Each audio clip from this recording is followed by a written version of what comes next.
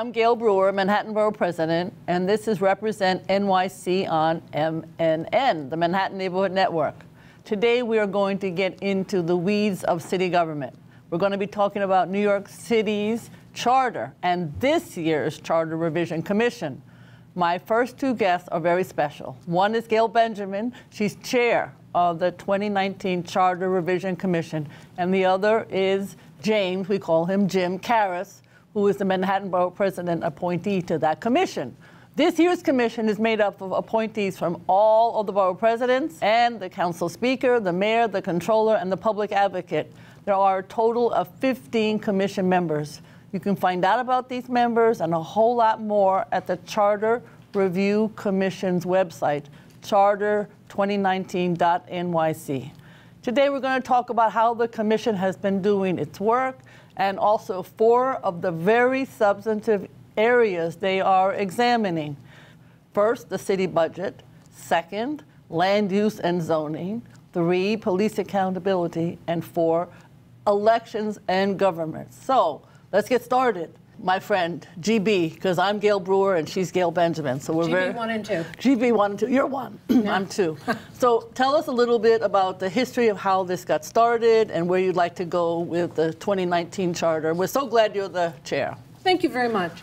Well, I think it's important to start from the perspective that every other Charter Revision Commission has been, all of the appointees have been appointed by the mayor. Mm-hmm.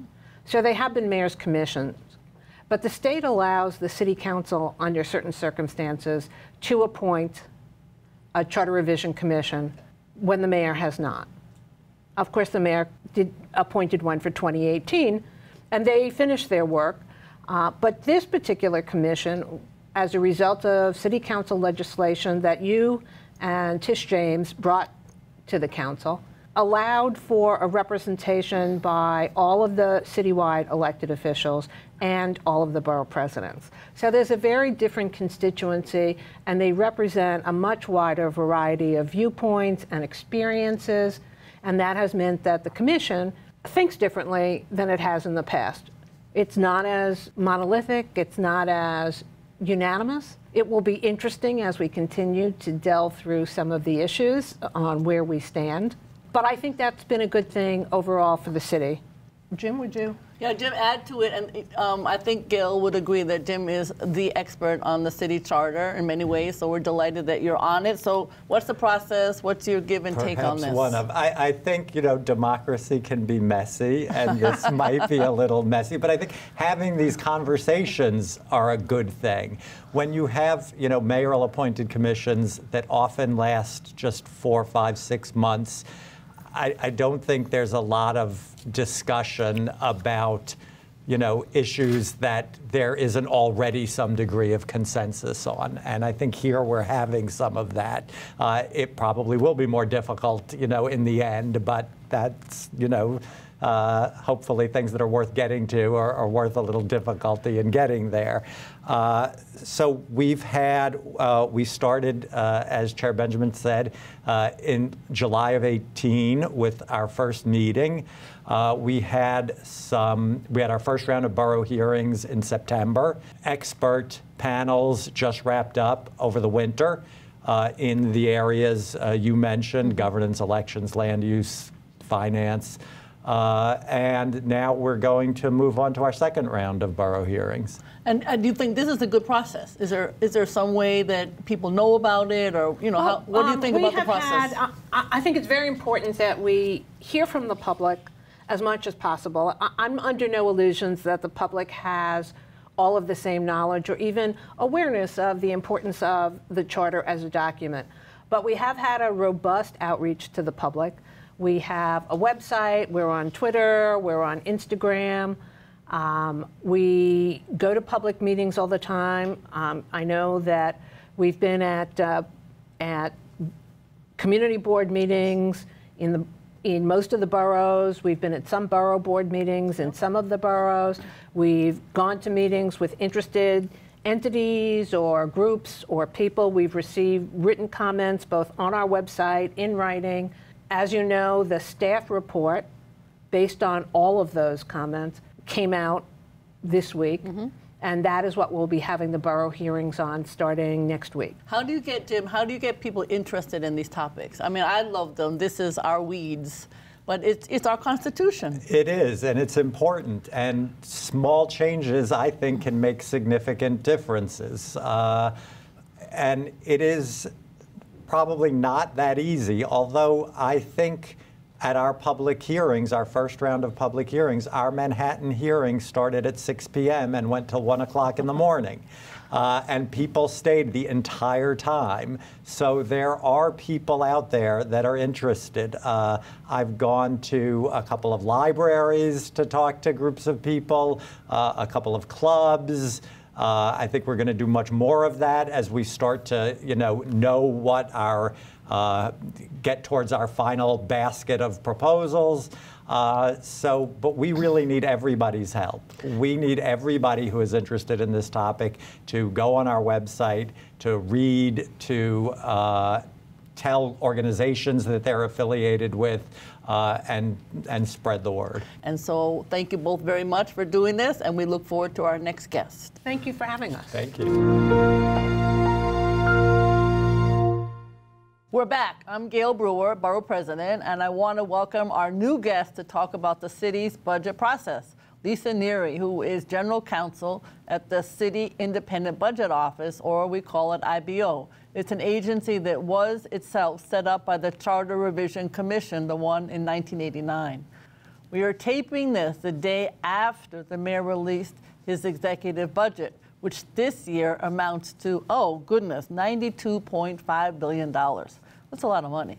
But our viewers may be surprised that often there isn't much detail offered by an administration, not just the administration, but about each agency's funding and what gets spent where. So now, Lisa, thank you for joining us. So just tell us a little about what you think could be reformed, and this is our chance to reform the budget process. What do you think from your IBO and your City Council budget experience? Right. Well, sticking with IBO for the moment, we sent a letter to the commission, as you know, and one of the things we proposed is that the city move more in the direction of presenting the budget in programmatic purposes, which would serve the purpose of allowing people to see in these very large spending components that now comprise the budget, how spending is being allocated for particular programs and purposes. And as Jim can tell you, the language of the charter would suggest that that should be happening now, but it's not something that happens in practice.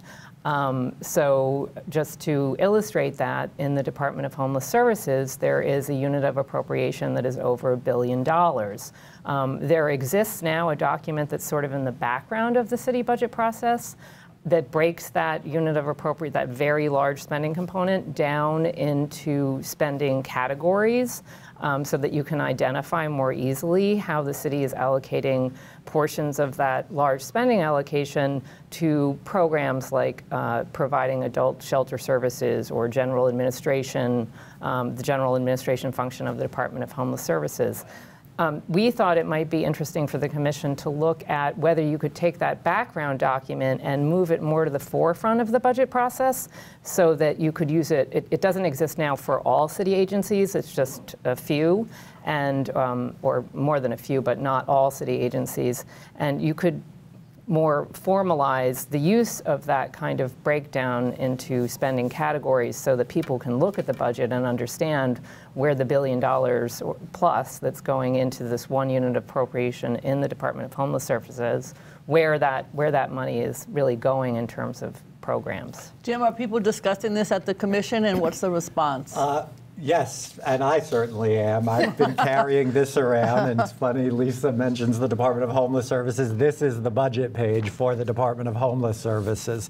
And as Lisa said, the entire budget is $2.06 billion, $1.9 billion of which is in one, what's called a unit of appropriation. And that means essentially, even though, as Lisa said, there is background documentation that tells you what programs that money goes to fund, but that means that the commissioner of the Department of Homeless Services has no limits as to his various types of programs, what he can spend that $1.9 billion on. Because if it's in one unit of appropriation and all the various programs are in that unit of appropriation, it means he gets to decide what to spend the money on, what not to spend the money on. So, Gale, you know this issue well. Is it something that you think the commission will take up? Because it is so important to those of us who, work on the budget. The staff has certainly recommended that we take a look at the units of appropriation and at how we can make where it's being spent and how it's being spent more transparent to the public. And a side factor of that is that under the current charter and current laws, 5% of any unit of appropriation can be moved without coming back for a budget modification, which when you have $1 billion means that $50 million could be moved in some other direction without coming back to the council, who's the final approval of the budget, or letting the public know in any way, shape, or form. So I believe it will continue to be a discussion, but I really don't know how that discussion will turn out in the long run. So, Lisa, in your situation with IBO looking at all day long different aspects of the budget, this would help, I assume, not only the public, but you be able to analyze whether the program and the budget match. Exactly. And these background documents are useful to us, but again, they don't cover all city agencies, and it's not a formal part of the city's budget process. And then one other idea that IBO has been kicking around, just to mention, is we have, thanks to the 1989 Charter Commission, we have really strong access to information authority under the city charter vis-a-vis the traditional city agencies. But we don't have explicitly that same kind of access to information in relation to city-affiliated entities. These are organizations like Health and Hospitals or the Economic Development Corporation. They provide vital services to the city, but IBO as an oversight agency and other oversight agencies do not have the same sort of explicit access to information from those agencies, so we can't do the sort of full-blown oversight that we'd like to. And we thought it would be important for the commission to look at whether the charter could be changed to allow for that more explicit access to information from those city-affiliated entities. So, Lisa Neary, thank you for joining us. I could discuss this all night long because I love the budget. But thank you very much. Oh, you're welcome. Thank you very much. And we want to, again, thank Lisa Neary for being with us, and we'll be right back. We're back. I'm Gale Brewer, Manhattan Borough President, and I'm so delighted to welcome Elena Conte, who's the Policy Director at the Pratt Center for Community Development. We love Pratt. And she's here to talk with us about land use and zoning processes. So, Elena, thank you so much. So I guess my big question is comprehensive land use planning. How could we get the Charter Revision Commission to consider it? And do you think it's a good idea, or am I crazy about that idea? Because I am crazy about it, I'll tell you. No, I think it's a fabulous idea, and I really applaud your leadership on it, Madam Borough President. And I think there's a couple of things that we aim for with it, right? So it's cohesive, coherent, transparent, and inclusive. Those are goals that we would want in our planning system, and that right now our system's not accomplishing that. So let me attempt to kind of demystify a couple parts of what we think are part of this framework. That are important to accomplishing those goals, because why do we care about a comp plan? Because we want to overcome inequality, right? We want that fair and just city. So it's a tool for that. So the first part of it is actually stating that really clearly, right? So having a clear statement of goals that we're aiming for that, and naming racial and economic justice as part of it, and naming other important goals like environmental and climate change realities that we are dealing with. We need to be pointing at that if we're going to accomplish those, right? The second piece is that we need a collective way to get to what are our needs, right? So a process that includes folks to look at the citywide needs and also includes the neighborhood needs and brings those pieces together in a needs assessment. With that, we can set neighborhood-wide goals, right, that help us advance the priorities that communities have, right, and also identify the ways that every neighborhood is going to be contributing to these important citywide goals. Now, the piece that is absolutely critical, and you just talked about it in the other segment, is the budget alignment, right? Because although this is lovely language, sounds nice, documents, plans, but it's got to be tied with the dollars, right? Both on the capital side and to the extent feasible, right, on the programmatic side. That's what makes it have meaning for folks. And ultimately, the last piece is that we've got to measure and report back so that we can see how we're doing, right? We set the goals, are we meeting the goals? And in the event that we're not, we can then course correct and innovate policy solutions to make ourselves a more equal city. Great, Elena. So, Gale, you were the head of land use for many years at the City Council. You're the perfect person to be trying to lead this, but it is a bit of a fractured system. What would you suggest, or what do you think is being discussed in terms of this really complicated issue? What I heard in all 5 boroughs throughout the city was people asking for government to present the idea of where they thought New York and their community would be in the future, and that they wanted to have a role in having a meaningful impact on that picture. Mm-hmm. The staff has come back and has done a lot of work on this topic, and they've come back and said, we have all of these plans, and this was a fear that was expressed in the expert testimony. We have all of these plans that no one ever looks at. Mm-hmm. They get done every 2 years or every 4 years or every 10 years, and they go in a drawer somewhere in offices around the city, and no one uses them as a real planning tool, or very few people do. And they certainly don't inform the other plans. So when you have your 10-year financial plan and your 10-year capital plan, it is not necessarily being informed by the sustainability plan that is required every 4 years, I believe. So what the staff has proposed is that we take a look at all of those plans we already do and require and figure out how to sequence them so that they are, in fact, informing towards these bigger plans, and invite the public to be a part of it. So does it fall under the pre-planning? Would this help with our pre-planning notion? Well, I think it would, in terms of communities having input into goals and what this plan looks like, which I hope could also take into account some aspects of fair share and where growth might occur, should occur.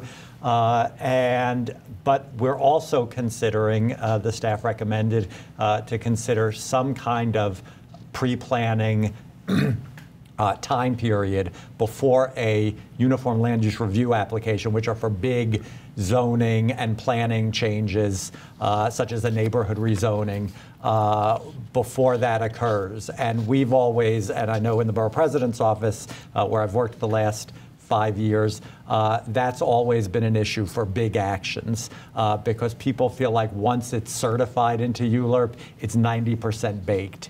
And they're just the community boards, the borough president, are just sort of tinkering around the edges. This might give people an upfront opportunity to weigh in on what the application should look like before city planning sends it out for review. Elena Condi, thank you so much. We love Pratt. We appreciate your being here, and we'll be right back with our next guest.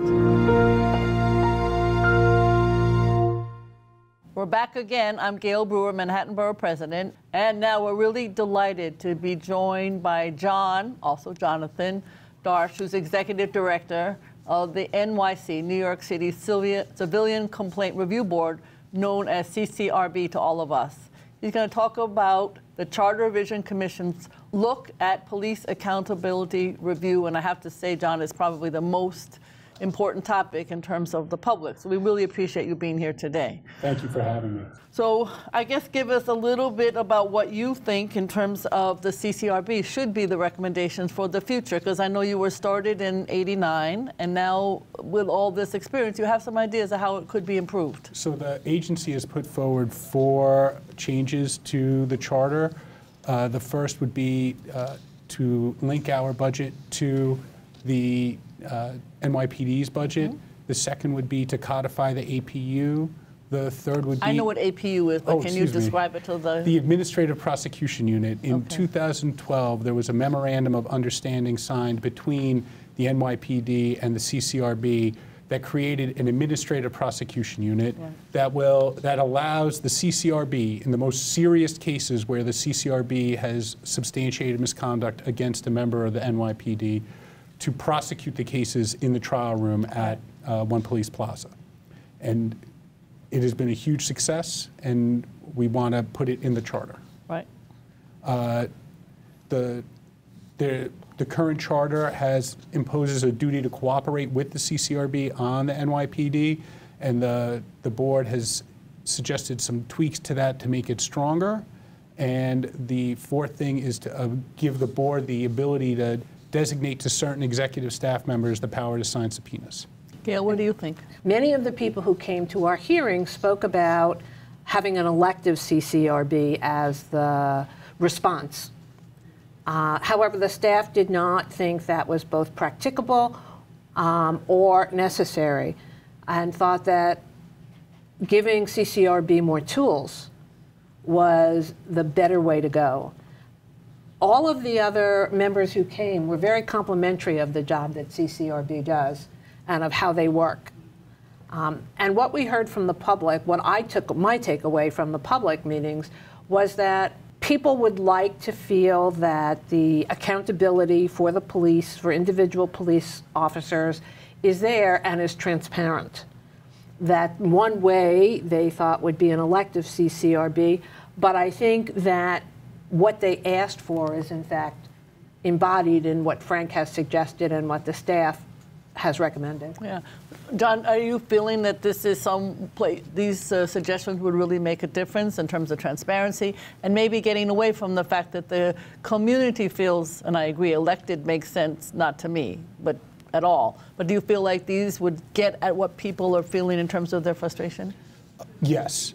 One of the main hurdles to transparency in the discipline process at the NYPD, not just on CCRB cases, but on all cases, is Civil Rights Law 50A, which puts a real damper on the amount of information that the department and the CCRB can share with the public.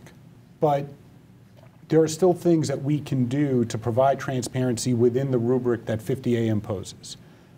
And one of those things has been the Administrative Prosecution Unit. In the year and a half before the AP went into effect, none of the cases in which the board recommended charges against a member of service went to trial. In the time since the Memorandum of Understanding has gone into effect, the Administrative Prosecution Unit has brought charges in the trial room against more than 350 members of the NYPD. And that's really the only glimpse into the disciplinary process that the public has. The trials are open to the public, and we put the calendar on our website, so if there is something that people are interested in, they can go and see the trials. And that kind of insight and transparency, I think, is vital to people believing in the process. Well, I want to congratulate you. I'm afraid we're out of time, John, but I want to congratulate you because this is a topic, no matter, we can talk about units of appropriation and pre-planning, but I have to be honest with you, the public is incredibly interested, even more so, in CCRB, but I also feel like you have done a really good job in bringing it even to this point, because that I hear also. Thank you very much. Thank you very much. I want to thank John for being with us, and we'll be right back. I'm Gale Brewer, Manhattan Borough President, and I'm here with Susan Lerner, who is the Executive Director of Common Cause, to talk about possible changes to the city charter's election and governance section. So thank you, Susan. I know you know this topic extremely well. Thanks, So Gale. I think to talk specifically about what I call ranked choice, instant runoff, and then there's a wonderful acronym, IRV. And I joked yesterday when we had the press conference that it should become a household name, and then we get what we want. What, you mean Irving? So we want to know how it's an improvement over current elections and what you think the commission should be doing. So one of the things that we've been trying to do is actually suggest a uniform language change. And what we're advocating for is ranked choice voting, which would be allowing the voters to rank their top 5 choices for all city offices, as opposed to an instant runoff system where you're only using the ranking for a small number of citywide offices in order to avoid the expense of a runoff. If you have a full ranked choice voting system for all of the offices, and we suggest for primary and special, then you get the benefits of an instant runoff system, and you have the benefits of the ranking for the other offices. Because when we've done an analysis of our elections here in New York City, what we found is that we have an unusually high number of multi-candidate races, particularly in the primaries. That is a happy consequence of two things, that we have term limits and we have a very robust and very popular public financing system. So that encourages people to run. Often we'll see candidates, multiple candidates from the same community. So in a district that has Asians and African Americans and Latinos, that you may get multiple candidates from each one of those communities. Being able to rank your choices means that you don't have to settle for any candidate other than the one you really like. Even if you're told that candidate doesn't have a good chance of winning, you're not going to waste your vote. That candidate isn't a spoiler, and often what we see is if you have 2 or 3 candidates from the same ethnic community, they're told, oh, no, there should only be one of you running because only one of you is going to win. You're going to split your community's vote. If you rank, you avoid all of those issues. And most importantly, what we see with all of these multiple candidate races is all too frequently the ultimate winner is not winning with the majority. And I think a perfect example is our recent special election for public advocate. There, the winner, clearly the choice of a lot of people, still our current public advocate was chosen with a 33% plurality. When you have ranked choice voting, the ultimate winner is the consensus choice of the majority of the people who voted. I mean, I think the purpose of all of these changes is to increase the voter turnout and to remove voter apathy or ignorance about what is happening, when it's happening, and who is running for what offices.